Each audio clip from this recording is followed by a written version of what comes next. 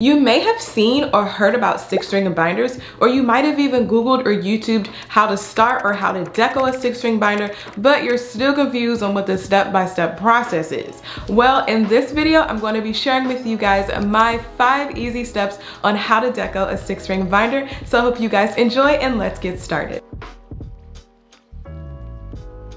The first easy step that I have for you guys is to pick a theme. So this involves a 2-part process. So first you want to narrow down what is the overall look or feeling that you're going for. Is it a galaxy theme? Is it a floral theme? Is it a rainbows and butterflies theme? Really think about the overall theme that you want your 6-ring binder cover to have. And then you also want to pick a color scheme. So y'all already know I love my rainbows. So típicamente, I'm just going to do all rainbow. However, you guys can decide, do you want to stick with warmer colors, so reds, oranges, yellows, or do you want to stick with the cooler tones, more greens, purples, and blues? So try to figure out for this first step, what is your overall theme for your 6-ring binder deco? For example, for my A5 binder, I went with more of a mix between the 2 color schemes, and then for the overall theme, I just went with a bright, happy, fun theme. So you're going to see a lot of shapes,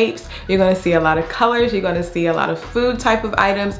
So that's just to give you guys an example for my A5 binder. And then for my A6 binder, I went with more of a retro theme, and I tried to stick with cooler tones such as blues and purples. So you guys can decide for yourselves what theme you really want to go for, and don't be afraid to see what other people have done. Trying to get some inspo and some ideas from other people, it is fine. Y'all ain't gonna tell nobody, okay? So the second thing that you guys want to do when decoing your 6-ring binder is to decide your title. Now this part is completely optional, y'all, so no pressure here. However, you can think of either a quote that you want to be the main focal point of the first cover page on your 6-ring binder, or you could just use your name. Like, that's easy peasy, right? So there's no right or wrong way when it comes to this section if you even decide to do it. So no pressure, y'all, just whatever you feel is best for you. So for my A5 6-ring binder, I ended up using my name kind of like as a title for it. And I also had a focal point of using a photo, which is basically a DIY Polaroid.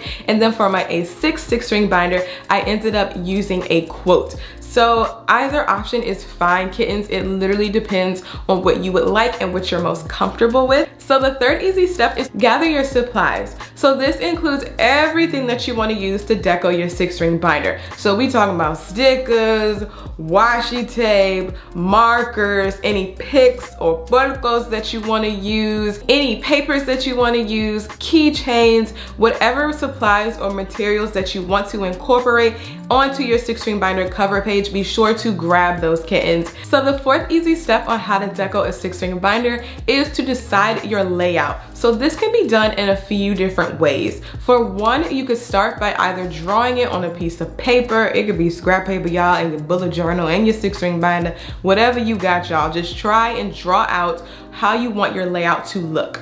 Or you could go the digital route and use apps such as Procreate or Canva. So I've actually even tried drawing it out on paper and also digitally. So it's really up to you guys, whichever way that you prefer. By the way, kittens, let me know down in the comments below if you guys have already decoed a 6-ring binder or you plan to do so in the future. Actually, just seeing how you want things to lay out will save you so much time and so much stress later. So decide how you want to lay out all of the items that you want to use in your 6-ring binder cover. So the 5th step on how I deco my 6-ring binders is to just go ahead and start and get creative. So it is finally time to deco your 6-ring binder. Keep in mind, all of the steps I mentioned previously will be incorporated into this step. You want to be sure you already have your theme in place. You want to make sure you have all the colors that you want to use. You've gathered your supplies. You decided if you wanted a title or not, and you have your layout. So just be sure all of those things are together